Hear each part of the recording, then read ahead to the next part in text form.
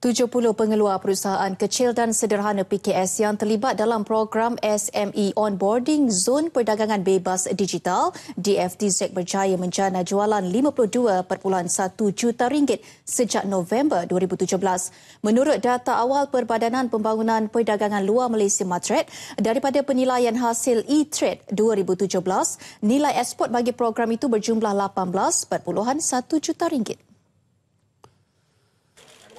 Menteri Perdagangan Antarabangsa dan Industri MITI Datuk Seri Mustafa Mohamad berkata setakat ini 2,651 PKS sudah menyertai Dftz sejak November tahun lalu. I was impressed with the progress so far in terms of SMEs listed on the Alibaba platform, digital creative zone. It was 1972 on the day it was launched. In November 2017, now it's 2651, so it's been a big increase.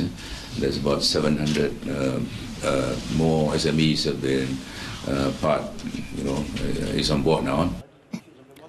Bercakap pada taklimat media mengenai status Dftz, Datuk Seri Mustafa berkata MITI, Malaysia Digital Economy Corporation MDEC, SME Corporation Malaysia dan MATRADE akan memberi tumpuan dalam menggalakkan lebih ramai PKS menyertai Dftz. Zon perdagangan itu katanya penting bagi Malaysia dalam usaha untuk menjadi hub e-dagang.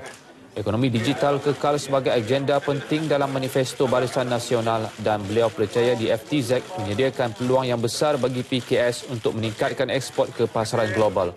Kerajaan juga bercadang untuk mengembangkan Dftz melangkaui KLIA bagi menghubungkan semua bentuk logistik termasuk laut, darat dan rel.